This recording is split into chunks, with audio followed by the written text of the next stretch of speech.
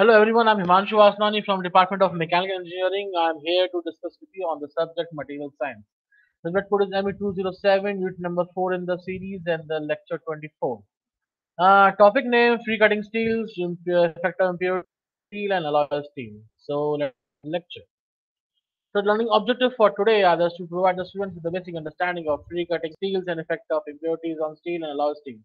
And learning outcome for today will be the students will have learned basics of free cutting steel and alloy steels, and students have understood effect of impurities on steel. Now steel. Okay, we have been discussing about ferrous metals in the past lectures, and we have discussed about cast iron in detail. We studied about wrought iron in detail also, which is the purest iron available there. Okay, now we're studying about steel. Steel is the most important steel material from study point of view because it has its numerous applications in the industry and also for some domestic uses it is used. So it is an alloy of iron and carbon.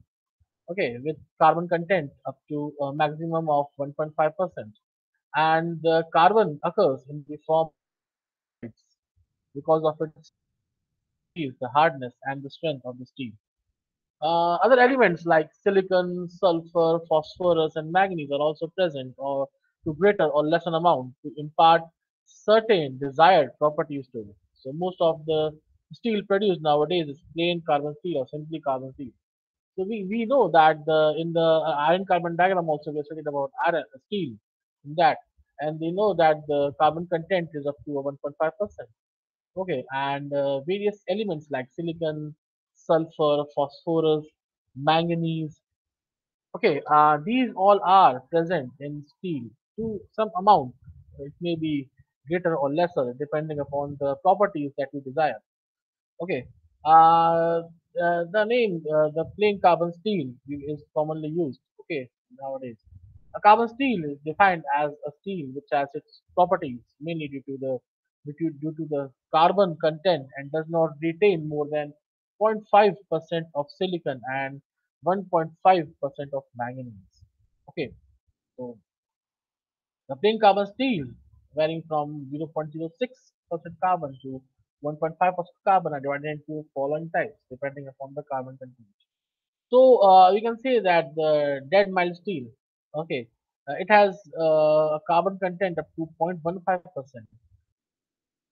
Low carbon or mild steel, this material we use in the workshop as a workpiece. Okay, so this has the carbon content of 0.15 to 0.45% carbon.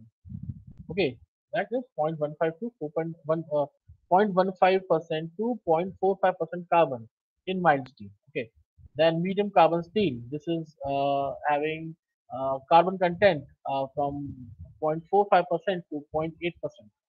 Okay, and then the high carbon steel. Okay, this is having carbon content as 0.8 to 1.5% carbon.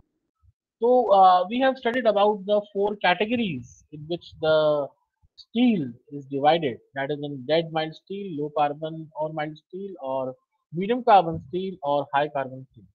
So let's go further.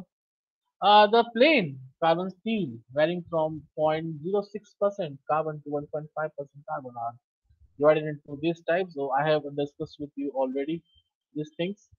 So now, effect of impurities on steel.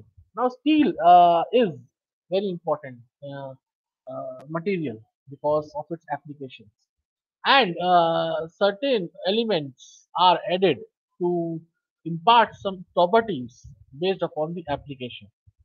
Okay, like for industrial products, if we are using steel, then it will require some important property that it should mean sustain heavy load also.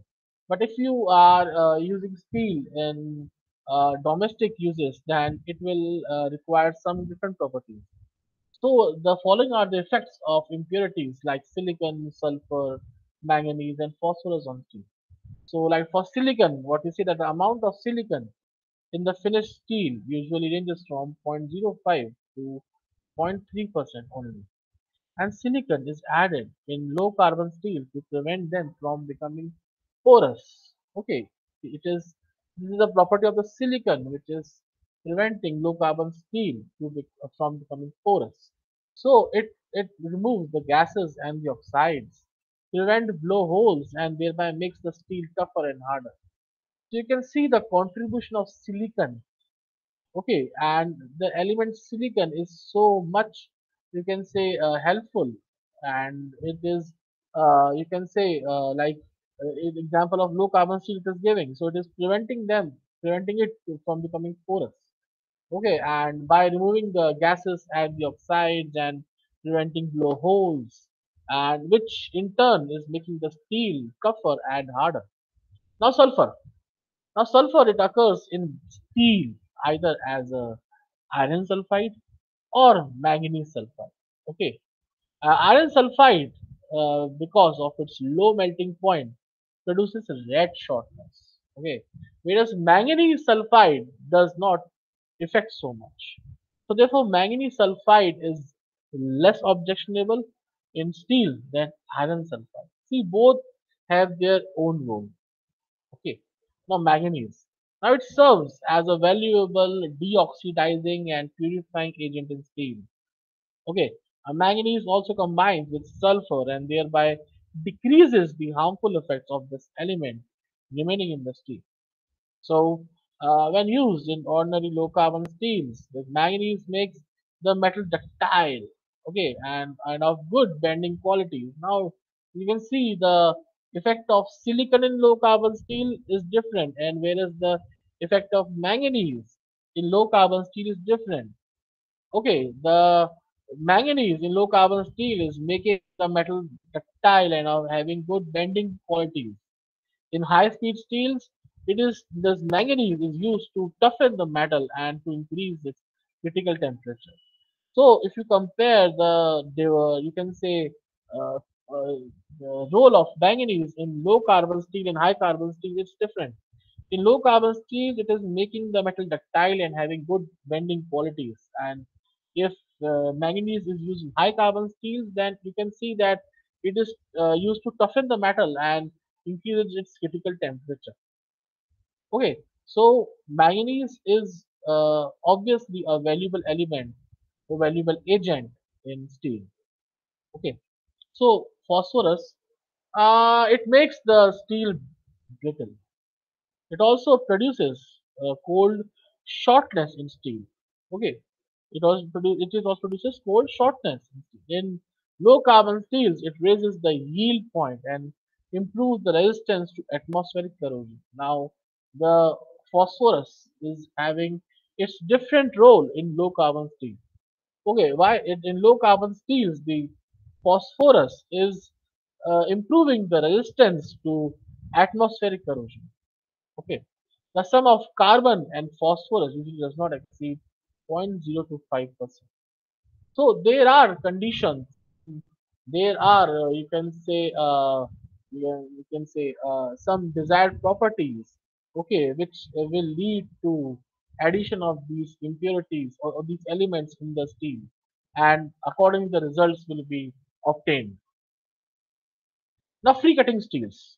The free cutting steels contain sulfur and phosphorus. Okay, these steels have higher sulfur content than other carbon steels.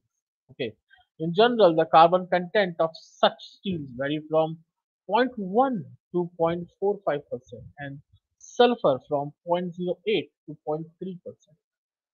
Okay, the free cutting steels, the USP of this is that these steels have higher sulfur content than any other carbon steels. Okay, these steels are used where rapid machining is the prime requirement. Okay, and it noted that the presence of sulfur and phosphorus causes long chips in machining to be easily broken and thus preventing clogging of machines. See what happens if you take the example of this lathe machine. You know that while machining, the chips come out. The material that is removed, it comes under the form of chips. And if long chips during the machining process, then it may lead to clogging of the machines. Means the machining will be disturbed. Okay, the machining zone will get disturbed. So, in order to avoid such long chips and to make the long chips to be easily broken into small pieces. The presence of sulfur and phosphorus, this causes the long chips in machining to be easily broken and prevent clogging of machines. Okay. So nowadays the lead is used from 0.05 to 0.02%. Okay, lead is used from 0.05 to 0.2% instead of sulfur, because lead also gently improves the machinability of steel without the loss of toughness. Okay, so here the free cutting skills is, you can say, a very important. Uh, you can say you can say has a very important point of view from in the production industry. Okay, so they say that instead of sulfur nowadays they use lead in the, you can say, proportion of lead is used from 0.05 to 0.2% instead of sulfur, because lead also gently improves the machinability of steel without the loss of toughness. So according to Indian standards, that is IS 1570, are designated getting 100 times the average percentage of carbon. The first value is the figure indicating 100 times the average percentage of carbon. Then second is the letter C, okay, for carbon. And then the third is the figure indicating 10 times the average percentage of manganese. And then the fourth is the symbol S, followed by the figure indicating the 100 times the average content of sulfur. Okay, these are designated in these forms. Okay, like the okay. Then instead of the sulfur, that lead shown as you are used shown as Pb is added to make the steel free cutting. Then the symbol Pb may be used. So this table that is we are seeing in the coming slide, it shows the composition and uses of carbon and carbon manganese free cutting steel. So let's go to the table. Now you can see in this table, the first column is having the name, the titles of that, and then the carbon and the composition in percentage in the second column, which are having the carbon, silicon, manganese, sulfur, phosphorus. You can see all these elements are there. Okay, that we just studied in the previous slides, and their uses are there. Why we have done this? Because to make this chart will helpful in the industry to get an approximate idea that at what element and in what percentage can be used for which purpose. Like for instance, like it is written that 10C 8S10. It means that the carbon is having, there is carbon is 0.15 maximum, and silicon is from 0.05 to 0.3%, and then manganese is from 0.6 to 0.9%, sulfur is from 0.06 to 1.13%, and phosphorus is 0.06%. It is used for small parts to be cyanide and or carbonitrate. You can understand the application. Okay, then the other is the 14C, 14S14. So it is having carbon like 0.10 to 0.18%, and then silicon to 0.05 to 0.3%, and manganese. Now the manganese has increased in this like 1.2 to 1.5%, and sulfur is also increased. The sulfur is the same limit only, that 0.1 to 0.18%, then phosphorus is 0.06%, and it is used to where good machinability and finishing are important. Okay, so like this, there are some materials and their applications. Like if you think the fourth material, like 40C10S18, so it is, we are saying that it has carbon of 0.35 to 0.45%, and silicon is 0.25 max, and then manganese of like 0.8 to 1.2%, and then sulfur from 0.14 to 0.22%, and then phosphorus 0.06. So it is used for heat treating bolts and engine shafts, connecting rods, miscellaneous gun carriage, and small arm parts not fitted at high stress and severe wear. So you can see that the various engine parts like connecting rods, these have their applications from this material. So this is really useful. Like you can see the fifth number part, that 11C 10S25. So it is having carbon in particular percentage, silicon like 0.10 maximum, then manganese 0.8 to 1.2%, sulphur from 0.2 to 0.3%, and then phosphorus 0.06%. So it is used for lightly stressed component not subjected to shock. Okay, and because see the carbon content is less, 0.06 to 0.15% only, so it can be used for you can say light components. Okay, like nuts and studs and suitable for production on automobile lathes. Okay, and it is not recommended for general case hardening work because but should be when ease of machining is a deciding factor. So you can see that the applications are according to the composition of elements in the material. Okay, so let's go further. Now, alloy steels. See, alloy steels are very important. Alloy steels are important because they have a tremendous application in the industry. Now, let's start with an alloy steel may be defined as a steel to which elements other than carbon are added in sufficient amount to produce an improvement in properties. As the name says, alloy. So alloy means that you can say the addition of some you can say elements are added in the material, and certain properties are derived from them. Like the alloying is done for specific purposes to increase bearing resistance, okay, corrosion resistance, and to improve electrical and magnetic properties, which cannot be obtained in plain carbon steels. Okay, so the chief alloying elements used in steel are nickel, chromium, molybdenum, cobalt, vanadium, manganese, silicon, and tungsten.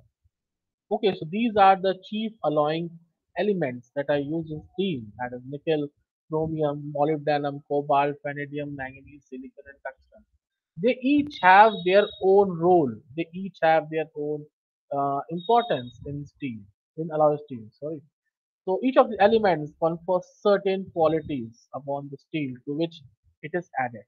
Now, these metals may be used separately or in combination to produce the desired characteristics of steel. Okay, see, the application for which the part is produced. So that application is the deciding factor that what element is to be supplied or mixed, or a combination of elements is to be used for obtaining the desired characteristics in steel. Okay. Now the first is nickel. We have listened this word previously also, and we also know that this element is you can say very important in terms of steel because it is giving toughness to the steel. Okay, and you can see it as the percentage of nickel is increasing, the toughness is also increasing. Okay, and if the toughness is increasing, then obviously the rusting will be avoided or corrosion will be avoided. Okay, so let's start with nickel. It increases the strength and toughness of the steel, as we just said. And these steels, these contain 2 to 5% nickel and from 0.1 to 0.5% carbon. So this is somewhat you can say really different. And in this range, nickel contributes great strength and hardness with high elastic limit, good ductility, and good resistance to corrosion. So you can see that nickel contribution in steel is really you can say is commendable because nickel is giving you a strength in this and a good you can say elastic limit, but also hardness is there. Okay, and since it is having a good elastic limit, then good ductility will be there and get good resistance to corrosion. Good resistance to corrosion is imparting many applications to steel with the help of nickel. An alloy containing 25% nickel possesses maximum toughness and offers greatest resistance to rusting, corrosion, and burning at high temperature. Okay, so you can understand that nickel is giving you can say a tremendous and important properties to steel. Sorry, to steel. So it is proved that that to be of the advantage of manufacture of the boiler tubes, valves for use with superheated steam, valves for ice and petrol engine. So you can these applications which just have been written there. You can see the applications like for spark plugs of petrol engines. This material can be used. Then for valves for IC engine, also this can be used because it is having the you can say resistance of to burning at high temperature. Okay, so resistance to burning at high temperature means that it will have applications for valve for IC engine or spark plugs for petrol engine. Okay, then nickel, is a steel alloy containing 36% nickel is known as Invar.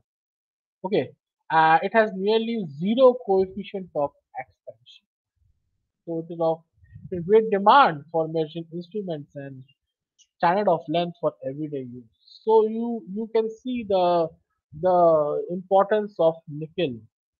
Okay, and the properties, or you can say the features it is imparting to steel, and accordingly the applications are there for alloy steel. Okay, uh, so let's go with the next, chromium. See, chromium, it is used in steel as an alloying element to combine hardness with high strength and high elastic limit. Okay. Uh, it also imparts corrosion resisting properties to steel. The most common chrome steel containing 0.5 to 2% chromium and zero point 0.1 to 1.5% carbon. Okay, the chrome steel is used for balls, rollers, and this is for bearings. So, chrome steel has its major, you can say, application in the bearings, because in the bearings some balls are used or rollers are used and brushes are used. So, there it has its application. Moreover, chromium is also imparting corrosion resisting properties to steel, and which is also good. Okay, and secondly, that this chromium is also giving the high elastic limit, okay, and also giving hardness with high strength. So chromium, as per its percentage to be added in the alloy steel, is giving its results. Okay, it's giving its you can say its role. So a nickel chrome steel containing 3.25%. Okay, how much? 3.25% nickel and 1.5% chromium and 0.25% carbon is much used for armor plates. I repeat, you understand? A nickel chrome steel containing 3.25% nickel, 1.5% chromium, and 0.25% carbon is much used for armor plates. So, chrome nickel steel is extremely used for motor car crankshafts, axles, and gears, requiring great strength and hardness. Okay, this chrome nickel steel is extensively used for motor car crankshafts, axles, and gears requiring great strength. So this chromium is also giving certain properties or adding certain properties in the alloy steels. Okay. Now tungsten. Tungsten, one of the most important element for steel. Okay, it prohibits grain growth. Okay, and increase the depth of hardening of quenched steel and confers the property of remaining hard even when heated to red color. So this property of remaining hard even when heated to red color is of very use to the alloy steels. Okay, so it is usually used in conjunction with other elements like steel containing 3 to 18% tungsten. Now you can understand 3 to 18% tungsten and 0.2 to 1.5% carbon is used for cutting tools. Now the property of remaining hard even when heated to red color, this property is making it able to be used for cutting tools, because this cutting tools obviously while machining it may lead to heating. So the you can say tungsten, uh, like you can say steels containing 3 to 18% tungsten and 0.2 to 1.5% carbon is used for cutting steel. Okay, cutting steel or cutting tools. Sorry, it is used for cutting tools. The principal uses of tungsten steels are for cutting tools and dies and valves and taps and permanent magnets. Okay. For example, you can see on the diagram this is a fan blade from a jumbo jet engine. So on takeoff, the stress on the metal is immense. So to prevent the fan from flying apart, the blade must be more light and very strong. So titanium, though expensive, is the only suitable metal. This is just an example. Vanadium. Now it aids in obtaining a fine grained structure in tool steel.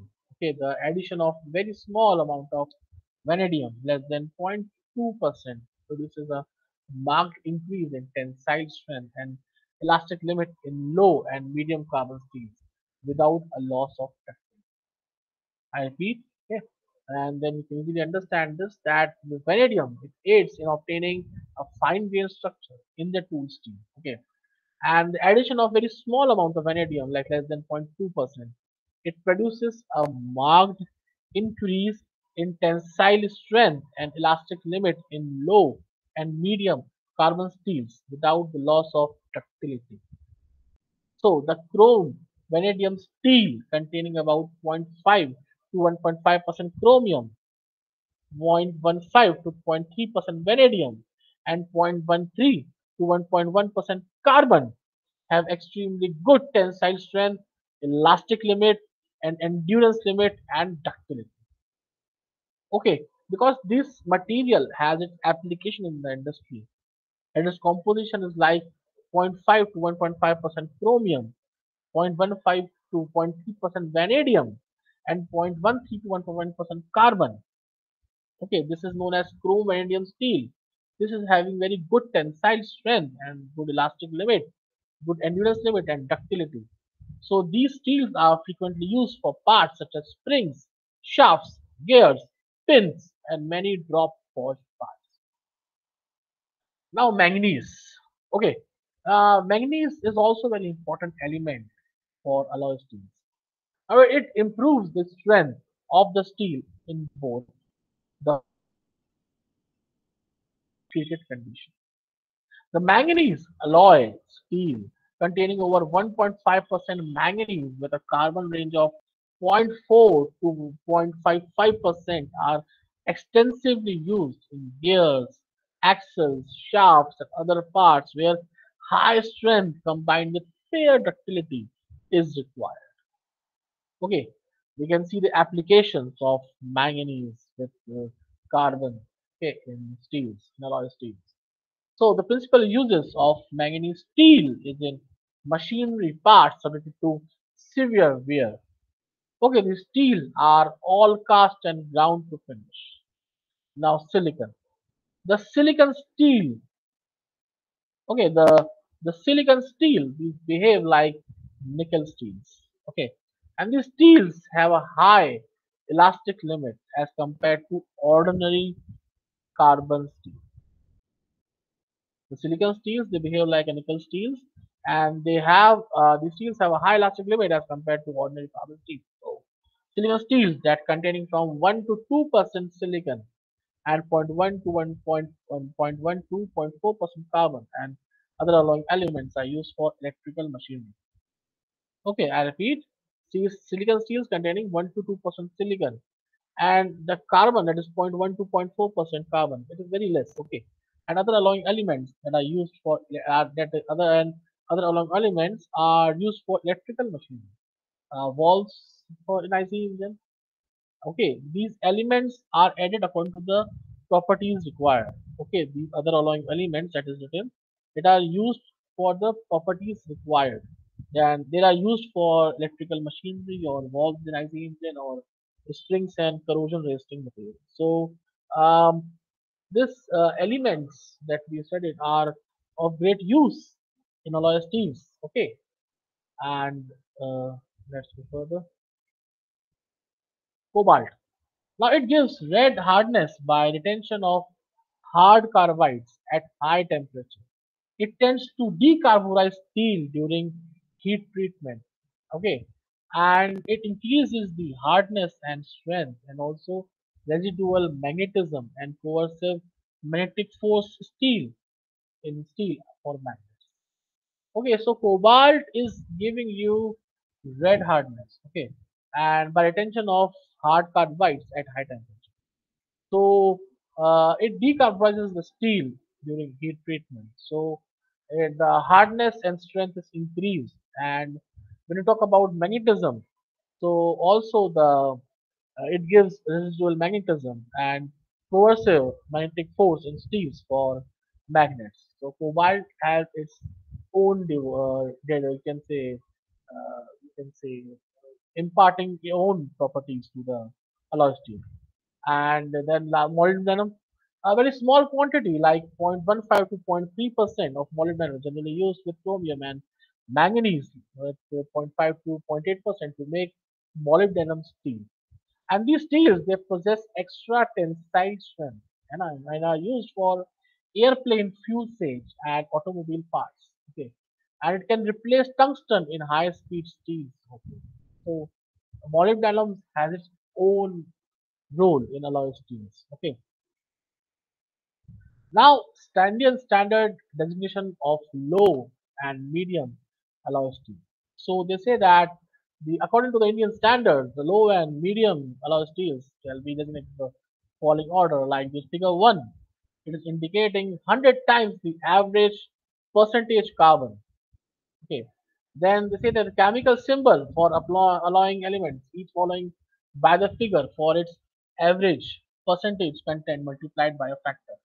Like the element are like given in their name, and then the multiplying factor is also given. Okay, and for example, 40 Cr 4 2. So it means that alloy steel having average 0.4% carbon, 1% chromium, and 0.25% molybdenum. Okay, you have that multiplying factor with you for this. So let's see this. You can say chart. Now note that after you can say the figure after multiplying shall be rounded off to the nearest integer. After this, using this example, you can say that the symbol Mn for manganese shall be included in case manganese content is equal to or greater than 1%. Okay, they say that this the symbol Mn for manganese shall be included in case manganese content, okay, manganese content is equal to or greater than 1%, and the chemical symbols and their figures shall be listed in the definition in the order of the decreasing content. Okay, the out of these things, the important is that the symbol Mn for manganese shall be included in case manganese content is equal to or greater than 1%. So this should be keep in mind. And we can the table coming in the next slide shows the composition and use of some low and medium alloys steels according to the Indian standards. Okay, so you can see this table. Now, this table is also made for setting. You can say understanding for the manufacturers to know that what composition of elements in steel and at which percentage can give you what kind of applications for idea. Like they say that the first material is giving that 11 Mn2. So it is having carbon that is 0.16 maximum and that silicon 0.1 to 0.35 and then manganese 1.3 to 1.7. And the applications are like it is a non-ductile steel for the new purpose. So it is used for making filler rods or corrugated suspension in gear tub or mine car draw gear or coupling or rope sockets. So they are having their own application like the second and the third that is written there. It is like 20 Mn2 or 27 Mn2. So they say that for the first one, if you talk about 20 Mn2, and they say that it is having carbon at 0.16 to 0.24% and then silicon 0.1 to 0.35. Okay, silicon is 0.1 to 0.35 and manganese from 1.3 to 1.7%. So they say that these are used for welded structures and crankshafts and steering levers and the shafting spindles. So see the applications are there. Okay, according to the composition and percentages, you can see the components like carbon, silicon, manganese, nickel, chromium, molybdenum. We studied about all of them a few slides before. So now they are giving their examples. Like it is written in 40 CR1. Okay, uh, the sixth number element. Okay, there 40 CR1. So it is like carbon is having 0.35 to 0.45%, and the silicon is zero point 0.1 to 0.35, and The manganese is 0.6 to 0.09, and you can say chromium is like 0.9 to 1.2. So it is used for making gears and connecting rods and stub axles and steering arms, and you can say wear resistant plates for earth moving and concrete handling equipment. So you can see this applications are vast for such kind of material. And then the 50Cr1 is also there, the next element. So it is having the same carbon like 0.5, 0.45 to 0.55, and then silicon 0.1 to 0.35, and then manganese from 0.6 to zero point 0.9, and then chromium from zero point 0.9 to 1.2. So it is a spring steel. It is a spring steel. It is used in helical automobile front suspension in springs. So you can see from this example only you can find out the spring steel and the composition. So this table is very helpful. Okay, like in the last element, if you think about that, then 40Cr1 MO28. So it is like 0.35 to 0.45% carbon, and then silicon 0.1 to 0.35, and then manganese 5.5 to zero point 0.8, and then chromium 0.9 to 1.2, and then molybdenum like 0.2 to 0.35. So it is used in making axle shaft or crankshaft, cutting rods and gears, high tensile bolts and studs. Okay, and then propeller shafts, joints. So the applications are shown according to the composition of elements. Okay, so you can study them and understand that the what you can say applications does they have. And then another also the table is continued in this way also, like they've shown that you can see the first one like 50Cr3MO55. So it is saying that carbon is like zero point 0.1 to zero point 0.2, and the silicon is zero point 0.1 to 0.35, and manganese like zero point 0.4 to zero point 0.7, and nickel is like zero point 0.3 max, and then chromium here you can see the content of percentage of chromium is very high, like 2.9 to 3.4%, and the molybdenum is 0.45 to 0.65%. So they are used for components requiring medium to high tensile properties. Okay, these are used for components requiring medium to high tensile properties in the nitrated conditions, used for shafts and cylinders, liners for you can say automobile engines, gears, and machine parts requiring high surface hardening and wear resistance. So you can see that these are used for components requiring medium to high tensile properties. The you can say the applications are also given here. Very nice. Right, 40 Ni3 that it is like giving like the 0.35 to 0.45% carbon, and then silicon 0.1 to 0.35%, then manganese from 0.5 to 0.8%, and then nickel 0.3.2 to 3.6%. Now you can see the nickel has increased in this. Then chromium 0.3 max. Then it is used for parts requiring excessively high toughness. So because nickel has increased, and in particular it is used for components working at low temperatures in refrigerators, compressors, locomotives, and aircrafts, and heavy forgings and turbine blades, and okay, and bolts and nuts. So this has a vast applications. Okay, you can see the previous element that we discussed and the previous composition that we discussed and the combination that we just now discussed, the first and the third. Mere changing of the chromium, the changing of the percentage of chromium, and the changes of percentage of nickel in this, that you can see the application both will have independently. Then you can see the second last element, the 35 NaL1C Cr60. Then you can see that it has carbon like zero point 0.3 to 0.4%, and then silicon zero point 0.1 to 0.35%, and then manganese zero point 0.6 to 0.9%, and then nickel from 1.0 to 1.5%, and then chromium from 0.45 to 0.75%. Now all elements are there in this, okay, and in proper proportion. So you can say it is used in construction of aircraft and heavy vehicles for crankshaft and connecting rods and gear shafts, chain parts, clutches, flexible shaft for planetary gears, camshaft, etc. So you can see the you can say variety of applications. It is used in construction of aircraft and heavy vehicles for camshafts and connecting rods and gear shafts. So like clutches, chain parts, flexible shafts for planetary gears, and you can say camshaft. So it has wide application. Okay, so you can see that composition and use of alloy steels. Okay. Uh, Now stainless steels. Stainless steel is also used in the industry. So let's discuss about this also. Okay, so it is defined as that steel which, when correctly heat treated and finished, resists oxidation and corrosive attack from most corrosive media. I repeat, it is defined as the steel with which, when correctly heat treated and finished, okay, it resists oxidation and corrosion and corrosive attack from most corrosive media. Okay, the stainless steel was invented in 1913 by a British metallurgist Harry Beerley. He made the steel containing 13% chromium. Okay, and the new alloy proved to be highly resistant to corrosion.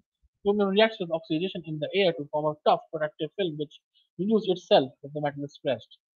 Okay, the stainless steel. Okay, so you can understand that it is that kind of steel which, when correctly heat treated and finished, it resists oxidation and corrosive attacks from most corrosive media. So the different types of stainless steel we will be discussing right now. So different types are like martensitic stainless steel. Now, the chromium steel containing this 12 to 14% chromium and 0.12 to 0.35% carbon are the first stainless steel developed. And since these steel possess a martensitic structure, therefore they are called as martensitic stainless steel.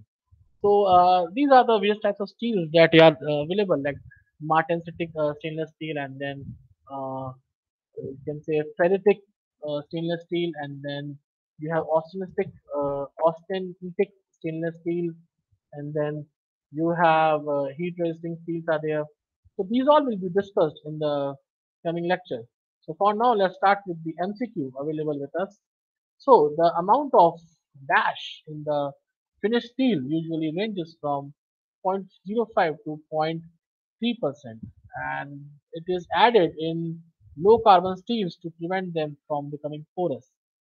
And it also removes the grasses and oxides and prevent blowholes, and thereby makes the steel tougher and harder. We have discussed this in the various elements that are embedded in the steel.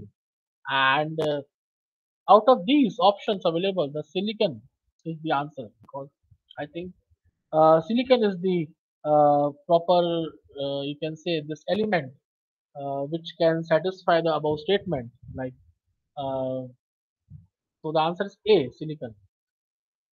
So the second is it occurs in steel either as iron sulfides or manganese sulfides. Okay, and iron sulfide, because of its low melting point, produces red shortness, whereas manganese sulfide does not affect so much. So therefore, manganese sulfide is less objectionable in manganese than iron sulfide. So it is normally sulfur. Okay, the answer is sulfur, B. Now, the third question is, it serves as a valuable oxidizing and purifying agent in steel. Okay. It also combines with sulfur and thereby decreases the harmful effect of this element remaining in steel. And when used in ordinary low carbon steels, uh, when used this in low carbon steels, this makes the metal ductile and of good bending qualities. So in high speed steel, it is used to toughen the metal and to increase its critical temperature. What do we call this? So I think it is manganese. Manganese is responsible for all such properties and for all such you can say applications. Okay, because it is also giving ductility and some good welding qualities to low carbon steels. And if you give into the high speed steels, then it is toughening the steel and also increasing its critical temperature. So manganese, option B is the answer. Okay. And fourth, in materials, this contains sulfur and phosphorus. So these steels have this contains sulfur and phosphorus. These steels have higher sulfur content than any other carbon steels. So in general, the carbon content of such steels vary from 0.1 to 0.45%, and sulfur from 0.08 to 0.3%. So what do you call this? These are free cutting steel. These are free cutting steel. The option is A. Answer is A. Free cutting steel. Okay, free cutting steels. It makes the steel. It also produces cold shortness in steel. So in low carbon steels, It raises the yield point and improves the resistance to atmospheric erosion. And the sum of carbon and this usually does not exceed 0.25%. So what do you call this? You call this as phosphorus. You call this as phosphorus. It is making the steel brittle. Okay, answer is C, phosphorus. So in engineering materials, the steel alloying is done for specific purposes to increase wearing resistance, corrosion resistance, and to improve electrical and magnetic properties which cannot be obtained in plain carbon steel. So is it true or false? What do you think? What should be the answer? What should be the answer, you tell? It is true.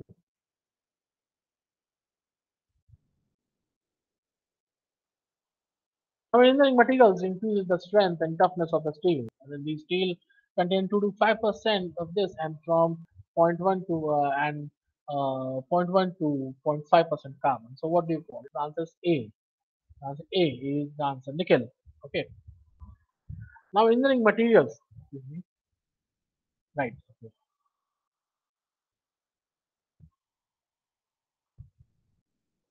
Right. In engineering materials, it is used in steels as an alloying element to combine hardness with high strength and high elastic limit. So it also imparts corrosion resistant properties into steel. So what do we call it? We call it as chromium. B is the answer. So in engineering materials, it prohibits grain growth and increases the depth of hardening of quenched steel and confer the property of remaining hard even when heated to color. Heated to red color. So this is tungsten. Simply the you can easily remember it, which is giving the property to remain hard even when heated to red color. Tungsten is the one. C is the answer. And in engineering material, it aids in obtaining a fine grain structure in crude steels. Then the addition of very small amount of this, less than 0.2%, produces a marked increase in tensile strength and elastic limit is low in medium carbon steels without a loss of ductility. Without a loss of ductility. So what do you call this? What do you call this? You can kill this as vanadium. The answer D. D is the answer. Because it produces a marked increase in tensile strength and elastic limit is in low and medium carbon steels. Okay, without the loss of ductility. So if you are this using vanadium, then obviously you will find these kind of you can say properties added in your alloy.